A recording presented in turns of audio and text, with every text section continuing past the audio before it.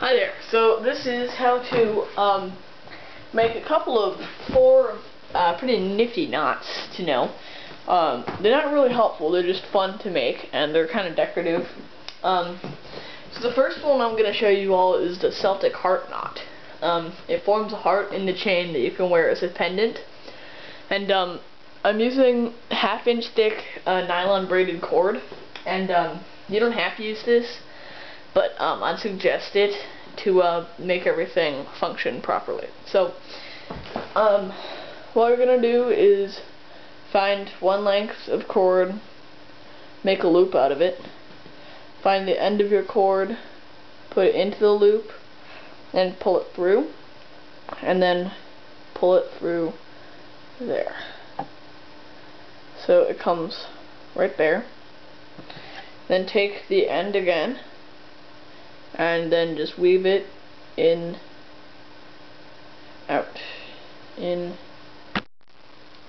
out. And that's basically the Celtic heart knot. All you have to do is pull these, and it begins to take form. You're just going to have to kind of work with it for a little while.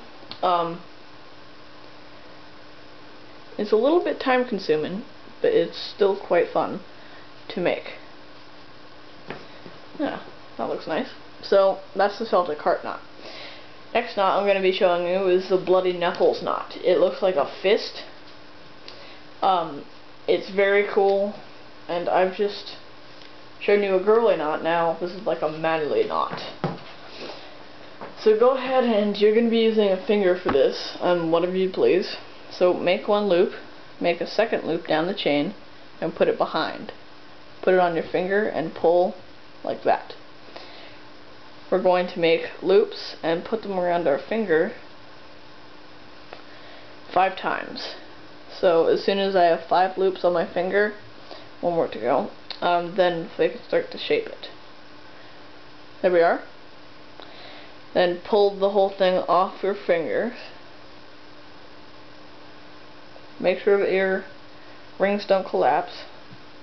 And get one end of your cord and thread it through the holes that you've made that your finger used to be in. There we go.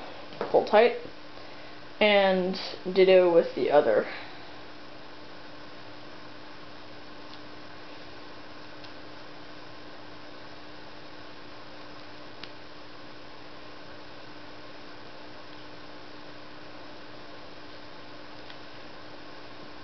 Okay, it looks like nothing now, but as you tighten it and adjust it, it'll begin to look more and more like bloody knuckles.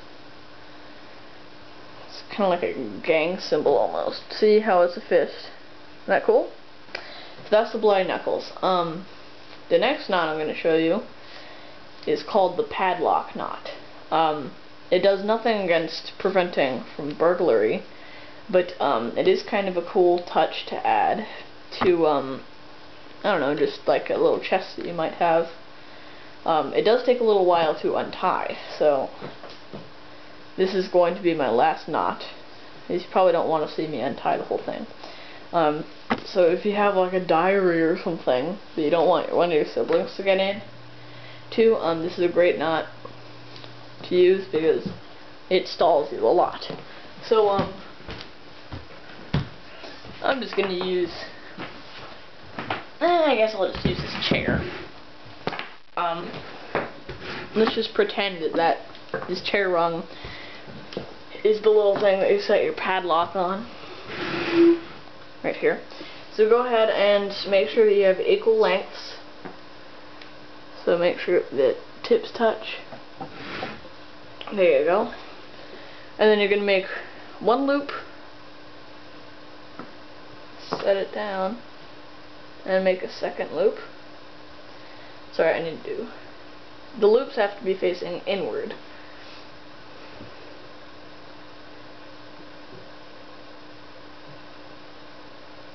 There we are. And then we're going to take our ends and just thread them through the thing many, many times.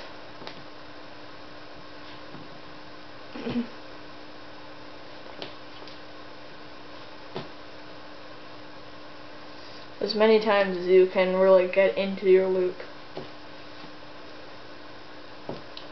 That should be good for now. I'm going to take my second end and do the same.